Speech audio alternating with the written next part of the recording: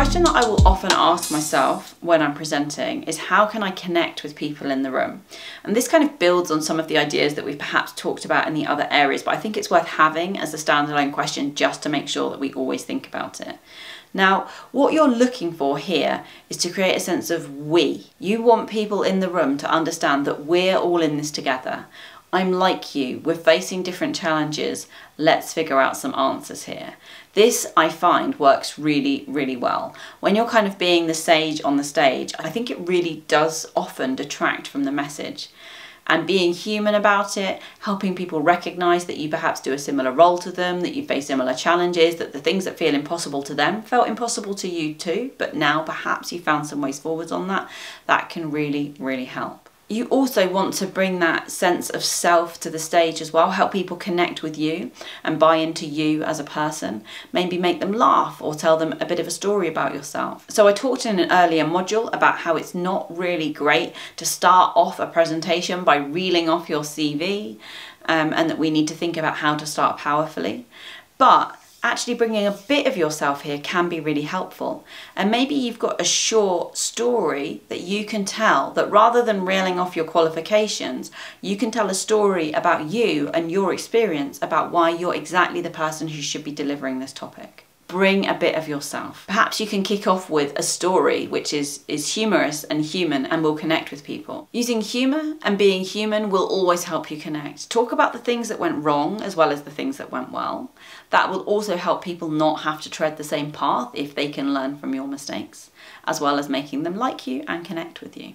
I also find a great way to really connect with your audience is to ask questions.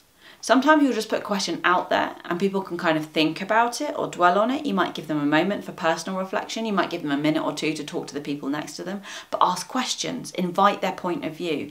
You really want to connect with and engage with them on the topic that you're talking about. It's really important to recognise that you're presenting, but you're not the only expert in the room here. Everybody's got something to share. If you're able to build those bridges, build that connection with the people in the room, they'll get so much more from this and they're more likely to act on what they've learned as well, because they will have made this learning relevant to their own context. Also, people love to talk. They love the opportunity to discuss what's in their mind.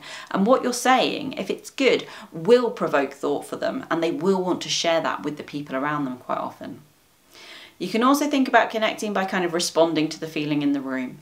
So sometimes that's as simple as recognising that there's a bit of a slump here and people are perhaps a bit tired and withdrawn and trying to build up a bit of energy. Or sometimes it's about recognising that there's too much energy and people need a moment. A really helpful, simple tip here is to use the word we whenever possible. So I present to a whole range of different people all the time, but I always try and put myself in the shoes of a typical person in the room, and I try and think about things from their point of view. And instead of saying, you must do this, you should try this, you could, I think about we. It kind of can seem a little bit strange when you start doing it, but you find quite quickly that you build empathy with your audience, and that when you're thinking about things from the point of view of we just tend to tell that story a little bit differently. So try to use the word we where you can. Try to think about in what ways you can relate to the audience in the room. Maybe you're talking to people who have a bit of a different background from you and you don't feel like we. Then stop and think, well, what are the things that we have in common? Where is the we here? In what way are we similar? Because again, building that connection, it helps to build that empathy, that understanding, and helps you to present in a way that's most relevant to the audience. If you found this video helpful, you might be interested to learn more about YouCan. YouCan is our new, ever-growing, on-demand video CPD service for schools. Each course is made up of a series of modules just like the one you've just watched. Each module is designed to be highly practical with ideas that you can use right away. We're growing our library of courses every week to meet the demands of our subscribers. There's a huge wealth of training that you and your colleagues will be able to access if your school subscribes. Our short, practical videos make it easy and enjoyable to learn, so you can do anything you set your mind to.